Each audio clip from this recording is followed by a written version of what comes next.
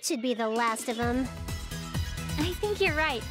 Since there aren't any more monsters around, we should be able to look for Umio freely now. Hey, what's up with this Umio guy anyway? He's always calling Uzume with that mega classy voice of his.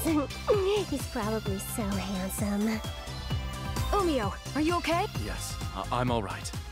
I apologize. I've caused you such unnecessary trouble. Oh, cut it out, Umio. I'm just glad you're here. I have some friends that want to meet you. Friends that wish to meet me? Nepsi, Gearsy, come over here. I have someone I want to introduce you to. Well, come on already.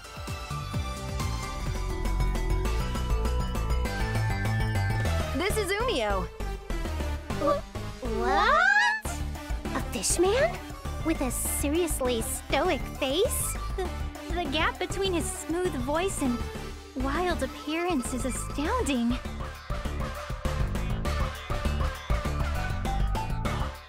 So you are the people Uzume wished to introduce to me. First, allow me to thank you for coming here to rescue me. I am eternally grateful. Despite his fishy appearance, his voice is godly, and his lines are so refined and smooth. Isn't he adorable? Adorable?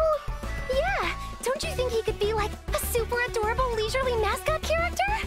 If he was made into a cell phone strap, Uzume totally thinks it would get popular! Nep Jr., do you think he's adorable? No, not in the slightest. Uzume, you're doing it again. Oh! So, yeah, that's what's up.